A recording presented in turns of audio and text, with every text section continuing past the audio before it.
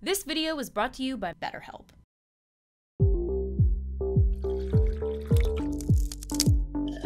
What's up, guys? Helen here to talk about the most magical place in the world. There's no place like home.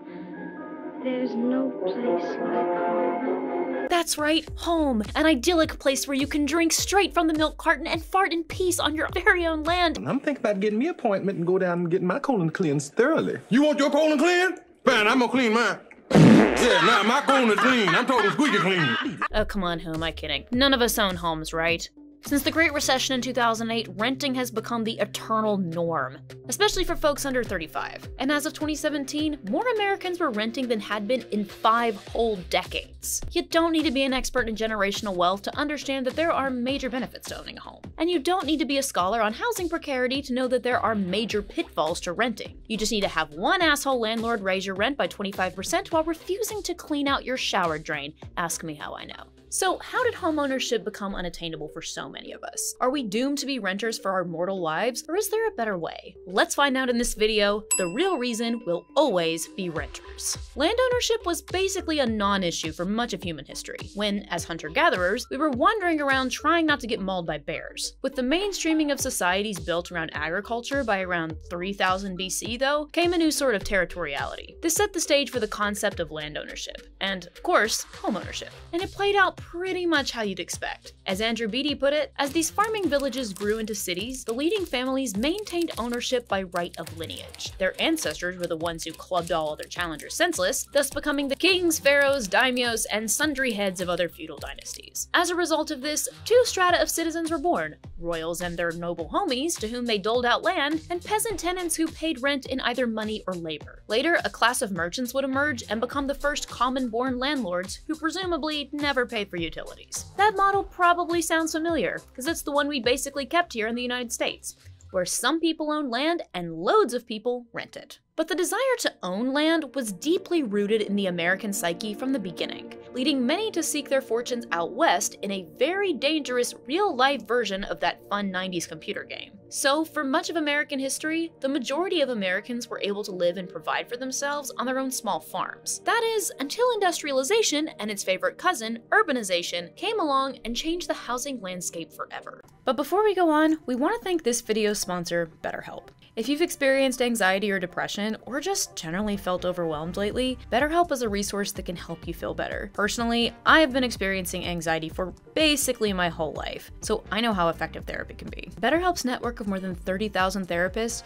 are ready to listen to and help you. After taking a brief questionnaire, you'll be matched with a therapist whose expertise fits your unique needs. And thanks to BetterHelp's remote model, you can work with a therapist whose skills might not otherwise be available in your area. Once you're matched, you'll be able to communicate with your therapist within 48 hours. You can message your therapist at any time, and you'll receive timely and thoughtful responses. Plus, you can schedule your choice of phone or video sessions to receive counseling in real time. And in the event that you and your therapist aren't a perfect match, you can easily switch to a new one for no additional charge. Personally, going to see someone who can help me provide a framework through which I can really explore the things that are bothering me has been game-changing for the way that I live my whole life. So, join the more than 2 million people who've taken charge of their mental health with BetterHelp by visiting betterhelp.com/wisecrack, or just click the link in video description. When you do, you'll get 10% off your first month. That's betterhelp.com/wisecrack. And now, back to the show. As people, especially poor people, began to move into cities in large numbers, it became necessary to find efficient ways to house them.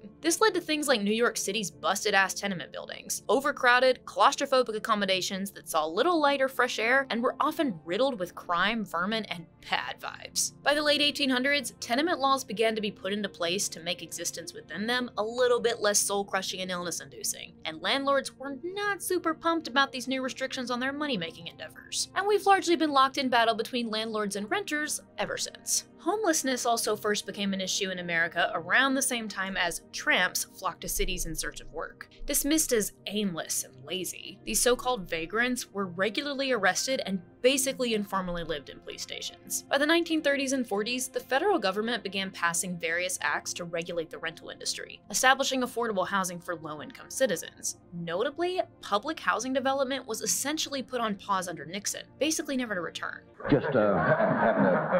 With increased investment under the GI Bill, by 1950, more than half of Americans owned their own homes. Importantly, discriminatory housing policies kept black GIs from taking advantage of that leg up, forcing them into housing developments in less desirable, underfunded urban areas. Meanwhile, for those who couldn't fork out for a mortgage, various forms of rent control policies since 1942 helped ensure some level of housing stability. And even technically unhoused people, still mostly white men at this point, had enough government welfare and social security to be tentatively sheltered in cheap urban hotels and flop houses. But the functional collapse of the social safety net in the 70s and 80s, including the slashing of funding for HUD's efforts to fix racial discrimination in housing, would have a major effect. By the 80s, homelessness would take on a new appearance due to a number of factors ranging from the gentrification of inner cities, the deinstitutionalization of mentally ill folks, and the emergence of HIV and AIDS. It went from being an aging white guy issue to one that largely affects young queer people, young people of color, women, and families. Now, living in poverty, i.e. renting, was a straight line to homelessness, not least because many housing options were simply gone. Flop houses and hotels had been gentrified away, while family homes were raised, rented, or sold for more than their former residents could possibly afford. We really tried to insert some comic relief here and came up empty because this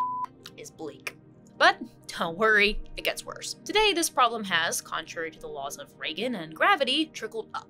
We not only have the impoverished and unhoused, but increasingly a middle class struggling to keep a roof over their heads too. But it's not for lack of actual roofs. That's right, America, land of blinged out Crocs, flavored seltzer, and empty houses. So many empty houses. In some major cities like Detroit and Syracuse, there are literally over 100 empty houses for every one unhoused person. In total, some 16 million homes sit vacant across the country. That's 16 million dope house parties we've missed out on just today. Of course, if you start talking about turning them into affordable housing units or shelters, you're gonna get called a commie, and in fact, the ghost of J. Edgar Hoover's already tapping your phone as we speak. But as frustrating as it might be for those of us who think of housing as, a universal human right, the truth is the commodification of homeownership makes it subject to market rules. And the market says that it's far more profitable to rent homes out than it is to sell them, especially when you buy those houses at a steal from low-income areas. And that's exactly what's been happening all over America. An increasing number of homes, rather than being occupied by actual homeowners, are treated as short and long-term rentals by their investors, who often live nowhere near their property. This new landowning class uproots existing communities while driving prices up. This prices out middle-class homebuyers and shrinks the inventory of houses available to the rest of us to fantasize about on Zillow. But before you start defending honest, salt-of-the-earth landlords, it's worth pointing out that a great deal of these houses are being scooped up not by individuals, but by corporate investors. Blackstone is a big one. And Blackstone, presumably, does not throw dope house parties. According to MetLife Investment Management, institutional investors may own as much as 40% of the single-family rental homes in America by 2030. This wasn't always the case. You can trace the corporate takeover of the housing market pretty squarely to the 2008 recession. That's when, according to the United Nations High Commissioner on Human Rights, housing became financialized, i.e. treated as a commodity for wealth and investment instead of a social good. Remember when we bailed out banks but didn't bail out the people unlucky enough to receive their subprime mortgages? Basically, banks gave tons of risky, high-interest loans to many Americans, especially people of color, who were trying to fulfill their dream of home ownership. This was one big factor in the shitstorm that tanked the economy and lost a lot of people their homes. But for some, this wasn't a tragic catastrophe. As finance professor Stephen Zhao explains, it was that rare opportunity that attracted the institutions to build a portfolio out of these foreclosed properties. The thinking was simple. Buy up all the empty houses people had just lost as investments, start renting them out to other displaced people for even more money. Everybody, by which I mean corporate landlords and only corporate landlords, wins. Take New Orleans. Tom Perkins of The Guardian writes that about 45% of the parcels of land in the historic Faubourg-Treme district of New Orleans, the oldest African-American neighborhood in the US, have become short-term rentals, namely Airbnbs. As a result of these investment properties, rent and property taxes rose, forcing out long-term residents, i.e. Black families. The same thing has happened in other NOLA neighborhoods, which have essentially been converted into hotel regions. Between 2015 and 2018, the number of citywide Airbnbs went from 2,000 to 6,500. 85% of those Airbnbs are owned by investors who, it practically goes without saying, are mostly white. Regardless of how convenient Airbnb Airbnb used to be before those pesky $400 cleaning fees popped up, the system is not conducive to vibrant neighborhoods. These places fill up on weekends with drunk tourists flashing for Mardi Gras beads, only to empty out into ghost towns come Monday. Meanwhile, in Newark, New Jersey, over the course of 3 years, nearly half of all of the city's residential property was sold to corporate buyers, according to a Rutgers University study. These investors were often completely anonymous, buyers who would purchase single-family homes in batches in a neighborhood and then just lease them out. Rutgers concluded that this raised rent, lowered home ownership, hurt the black middle class, and caused massive housing instability and displacement. As the study points out, and as we discussed in our other housing video, homeownership in the US is one of the main ways to acquire generational wealth. But it's not just about finances. When people live in the homes they own, it has positive implications for community ties and public safety. People who own homes feel much more invested in their communities. I mean, it's hard to throw a neighborhood block party when your neighbors are Blackstone and more Blackstone.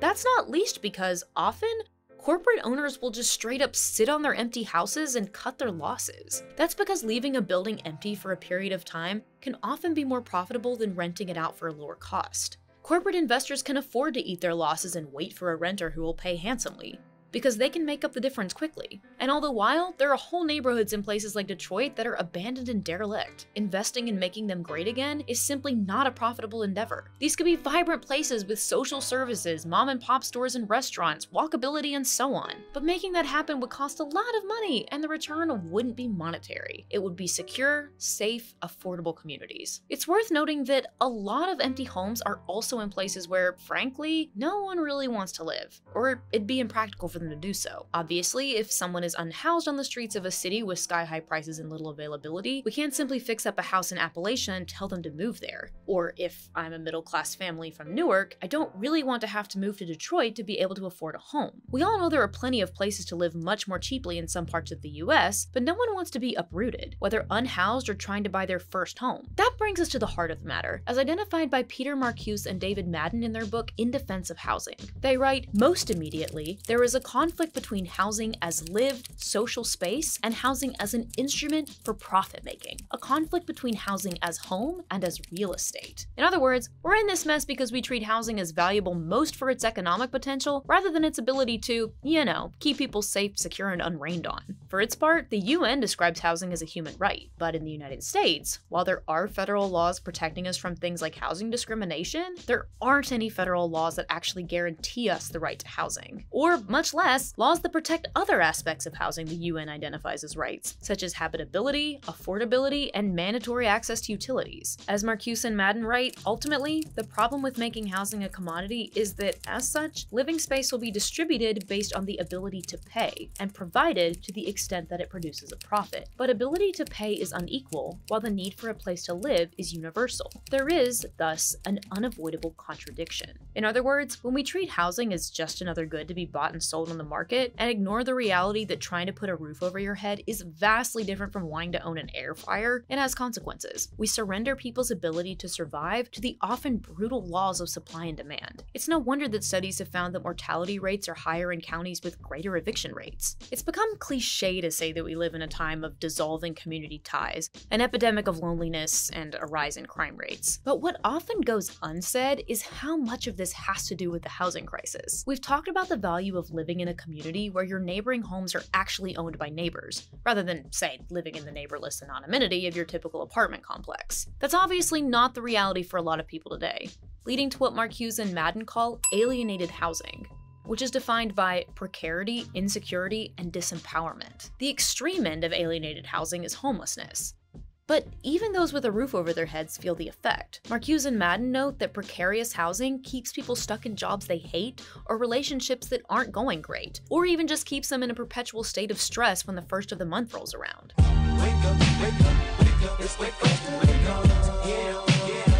Alienated housing disrupts what Marcuse and Madden call ontological security, or the sense that the stability of the world can be taken for granted. Needless to say, precarious housing is incompatible with such a sense of security. The era of blossoming homeownership epitomized by 1950s suburban Tupperware parties wasn't an accident. It was the result of concerted public investment which has overwhelmingly dropped off. And we know we've been talking about some intense topics lately, and we know that a lot of these problems can make you want to faceplant on the front of the porch you don't own. But the thing is, the way we think about housing isn't a given. There are plenty of countries who conceive of it completely differently, most notably Finland, which launched a housing first policy that entitled every citizen to an apartment, regardless of finances. This led not only to the building of thousands of homes, but to the creation of a robust social support system to help people find work, gain financial independence, and take care of their health. As a result, Finland is the only country in Europe where homelessness is declining. In short, there really isn't a market incentive to make housing affordable. So if we actually want to live in a world where having a roof over your head is a right, not a luxury, it's gonna require public investment and major policy initiatives. The payoff, though, the ontological security we would feel if everyone knew they'd still have a roof over their heads even when our robot overlords inevitably take over, seems worth it. But what do you guys think? Was the housing crisis inevitable? Are the YouTube gurus right that it's, I don't know, our fault that we're stuck renting? Or are there wider social phenomena to blame? Those might be leading questions, but let us know what you think in the comments anyway. Huge thanks to our patrons for all your support. If you're interested in watching our videos early without ads and getting access to our exclusive content and Discord server, check out our Patreon. And as always, thanks to all of you for watching, liking, subscribing, and feeding the algorithm. And just for hanging out with us. Catch you later.